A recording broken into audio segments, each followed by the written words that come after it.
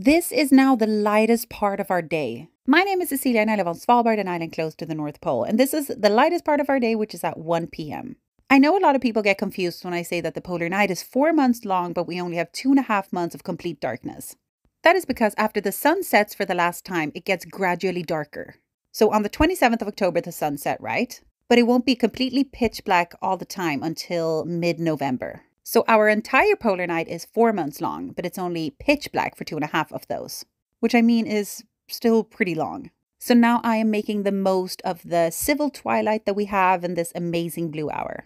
I flew my drone to capture the amazing views over the village. Grim and I are going on extra long walks and just kind of making sure to soak up the last of this light. It's only about a week left until this will be our everyday life. How wild! Do you think you would like polar night, by the way? Let me know in the comments. Okay, bye!